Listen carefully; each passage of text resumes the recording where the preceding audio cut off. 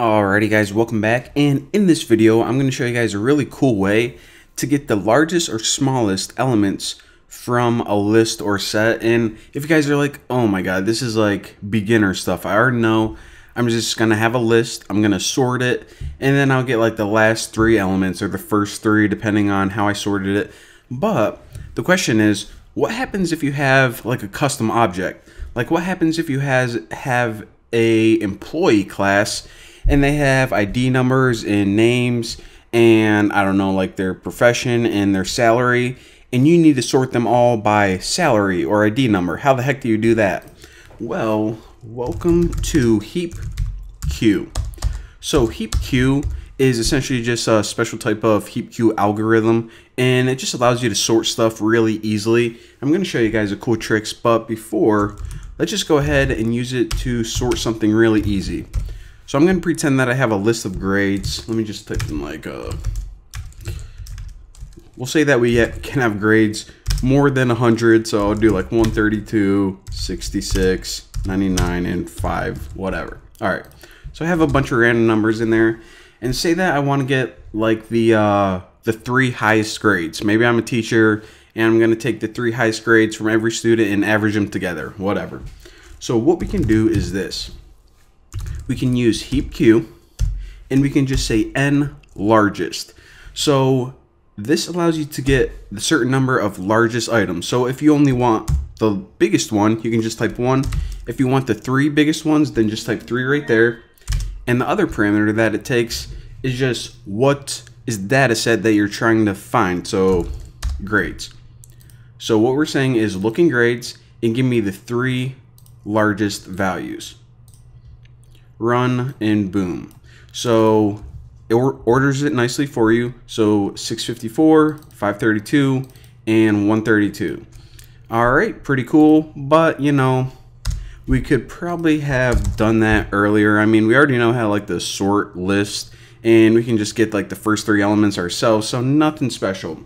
So the question becomes, why is this useful? Well, let's say that we had a data set like this. Hold on, copying it. All right, so I just copied that. I had it, so you know, I didn't think you guys should watch me type all this. So this is pretty much a list of dictionaries. Now, even though this is just a list of dictionaries, you can actually use this method on your own custom class. So if you had a class of like NHL players or your friends or anything, so it's going to work the same. I just wanted to give you guys a quick little data set for this tutorial. So what we're going to do in this case is, let's say that we wanted to get, what am I going to try to find? I don't know, maybe I was buying stocks and I wanted to find the two cheapest stocks. So of course right now we can see that those are F, and this is actually Ford, and this tuna is actually a company I made up. So Apple, Google, Ford, Microsoft, and tuna. But let's say that we had like 1,000 and we wanted to find the cheapest ones. So what we could do is this. Print heap queue, just like before, and anytime you want the smallest, let's say we want the two smallest, you use n smallest, and of course the first one is how many values do we want, just the two, and the second one is of course what is the data set that you're trying to have me sift through. Well, just these stocks right here. But now check this out. So these elements right here, they don't just have one value like a list. They have a ticker, they have a price, maybe they have an ID number, maybe they have like a date in them for some reason, whatever. So this is only going to work with a simple data set. However, if you want to sort by price, then you can actually add the attribute is the last thing.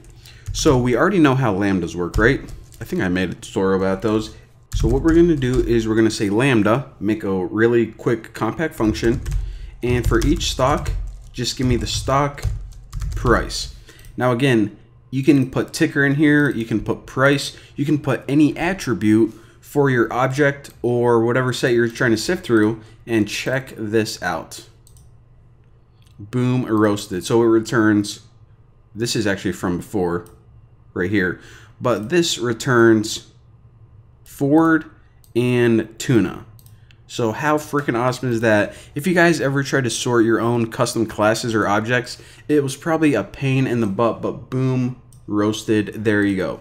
So again, whenever you're using a simple set, you can use just 2 parameters. Whenever you're using your own custom objects or a more complex set like this, whether it's JSON or your own custom one or your classes or whatever, do this. Boom, roasted. Thank you guys for watching. I'll see you next time.